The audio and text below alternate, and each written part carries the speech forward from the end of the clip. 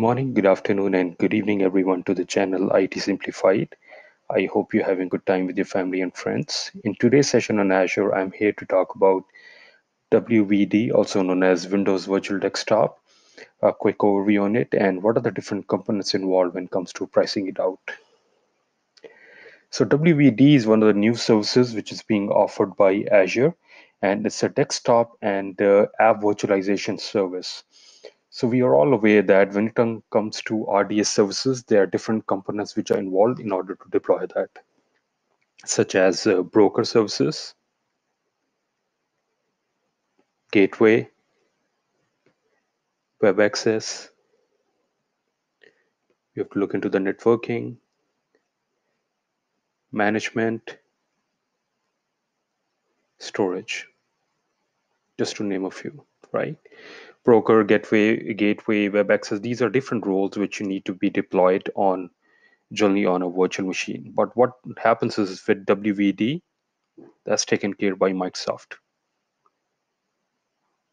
So it will be Microsoft managed.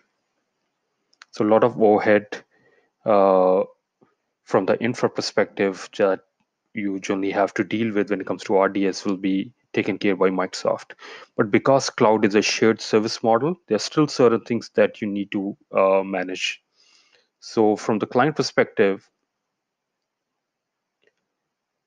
you still need to manage the operating system. It can be either a client operating system, such as Windows 10, or a server operating system. Right? I'm going to talk about the operating system in a moment. Anything above 2012, like 2016, 2019 will be good. But the image that you're going to create, that'll be managed by you. And obviously the application that you want to put on those, that will be also managed by you. So this is the responsibility of the client. But as I said that most of the other roles from the infra perspective, like gateway, the broker services, the networking management, storage is taken care by Microsoft. Now that is what WVD, and again, it's a shared responsibility, but most of these are taken care by Microsoft. Now from the pricing, there are two components to it.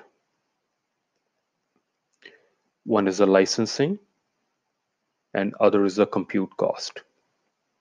And we'll look into one by one.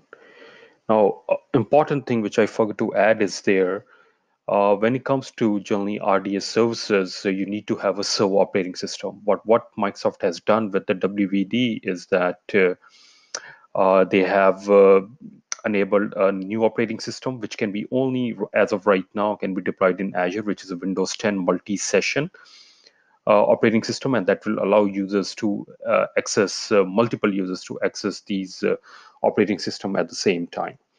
Now, from the licensing perspective, if you have either of them, like E3, E5, F1, right? There's some educational services too, like A2, A3, if I remember correctly. But any of those services, any of those licensing, which is based on per user, will be good in case you want to have the Windows 10 multi-session operating system and you want to give users the access for that. But any of those licensing, and there is a listing, there is a documentation from Microsoft which details all those different licensing that you need for Windows 10 Enterprise multi-session that you can utilize.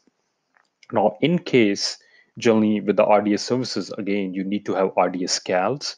But in case you're using any of these licensing E3, E5, and you're deploying on a Windows 10, you don't need to have RDS CALs. But in case you're deploying this on a server operating system, again, 2012 and above, you'll need RDS CALs for that. Right, so something to keep in mind from the licensing perspective. But that's it from the licensing side. That's what you. Now the other thing is the compute cost, and that's where the Azure cost will come into that you need to take care of. Now from the compute perspective, WVD has dependencies on the domain services. Now I'm just assuming here that you don't have any infra. So you need a domain controller. So obviously, if you have a domain controller on-prem, you can link that up. But I will assume that you don't have. But that scenario is also possible. So you still need a domain controller. This can be on an ISVM or can be hosted or can be managed by Azure, which is an Azure ADDS service, which is a PaaS offering. Any of these two services will work for you, and whatever the cost associated with that, you need to take care of, and you do need to do the proper sizing. But you need to have a domain controller either in an ISVM or on a PaaS. That's one thing. Other thing is the host pool.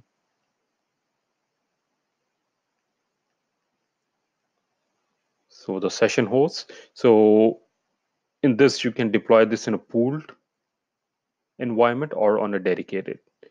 So pool means that multiple users will be sharing those resources. So say for example, if I have 100 users, I can deploy maybe 10 VMs in a host pool, and those 100 users will be sharing those 10 VMs between them.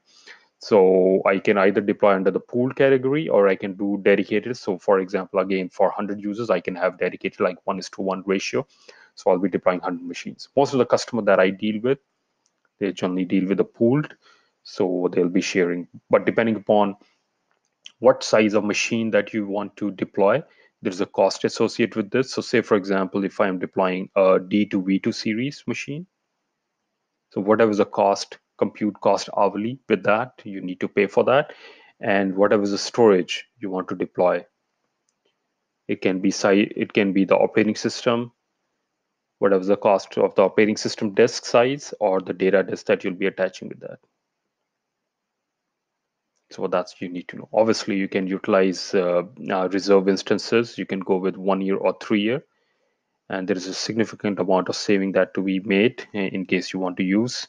But you have pay as you go 1 year, 3 year if you want to lock down those resources. But that will be under the compute cost. So you need to, depending on what series and how many machines and what kind of storage you want to use, whether it's premium or standard, the cost will be based on that. Other thing is generally in the production environment, you want to have user profiles, right? Microsoft has an option of deploying that on Azure file storage. As of right now, you can either deploy on Azure file storage or you can deploy a separate file server. So in case the users logs off from one machine, still his settings will be retained, so that they have seamless experience in terms of accessing their settings and their applications. You can either use Azure file storage, and as of right now, when I'm making this video, Azure file storage has a compatibility with Azure AD domain services. But in case you want to deploy this on a domain controller, it is right now in preview. It's still not GA, but that will come into play. But something to keep in mind that you can utilize Azure file storage, or you want to deploy that on a separate IaaS VM as a file server to share your user profiles. You can do that too. Fourth thing is the backup. Obviously, you need to protect your machines, right? The data on that one, you can use Azure native backup if you want to utilize. If you want to use the third party from some of the other companies, you can utilize that too, but you need to have the backup.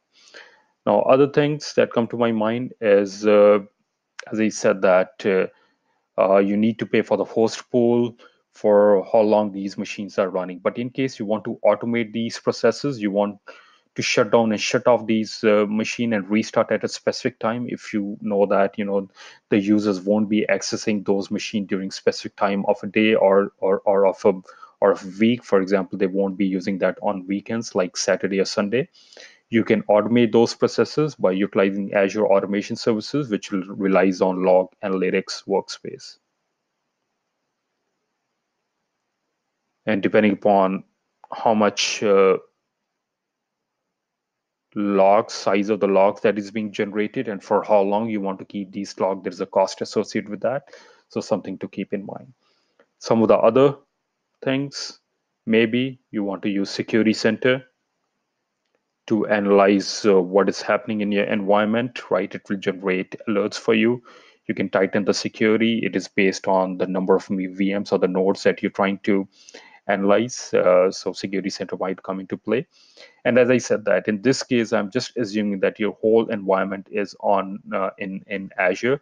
You don't need any integrity with on-prem. But in case you want to have some sort of hybrid kind of environment, you want to have a site-to-site VPN connectivity, you need to also take into consideration the VPN gateway for site-to-site VPN. And there are different SKUs. You can go basic, you can go GW1, 2, 3, 4, depending upon what kind of bandwidth requirement is. That's also something to keep in mind. But these are some of the common components that you need to take into perspective when it comes to designing this from the cost. But WVD is getting very popular, generating a lot of interest. Obvious reasons being that a lot of stuff is managed by Microsoft in the back end, and some of the customers, they might not have those kind of expertise in order to manage those RDS services. And definitely the Windows 10 multi-session, which is only available to be deployed in Azure, makes it even more attractive. So this was a quick overview on WVD and what are the different components involved when it comes to pricing. I hope you found this useful. Thanks for watching. Have a good day.